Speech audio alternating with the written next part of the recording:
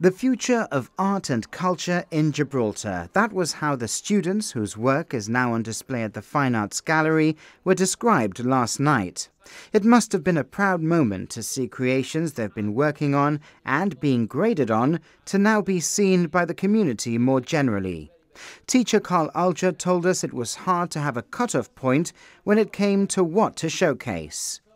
Well, actually, originally the idea began, it was just going to be an A-level exhibition, year 13. It then grew to a year 12 and 13 exhibition.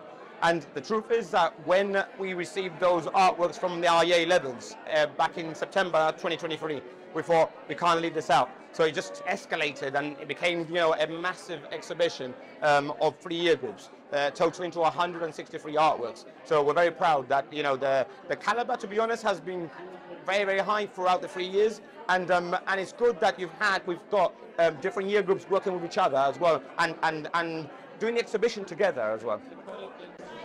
We also had an opportunity to speak to two students about how they felt about their art now on display for all to see.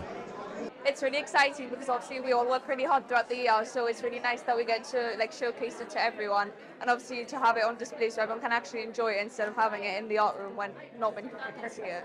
And how long did your piece take then? Tell me a little bit about it.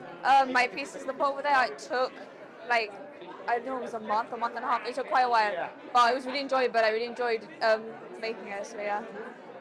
That's the first time I'm displaying my work anywhere, so it's quite exciting, and I've got thrown my paintings here in one of my pots.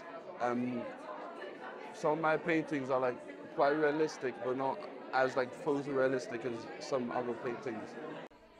Almost 60 students, both from GCSE and A-level, are exhibiting, with over 160 selected works on display. Each pupil got to submit 2 or 3 pieces.